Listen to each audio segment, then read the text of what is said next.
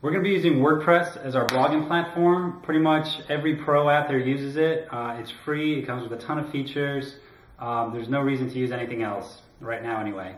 So install WordPress. I'm going to give you some links on how to do that. And then the first thing you want to do is change the permalink structure. What the permalinks are this part of the URL of the website. And there's two different types that I would recommend going with. One is the post name. So it would look like this, article dash something dash something. Or the post ID, which would look like hotshotphoto.com/ some number. And I discussed both of those, the pros and cons in the post. For most people, this is probably going to be what you want to use. And I'll show you a little screenshot of exactly where you set that.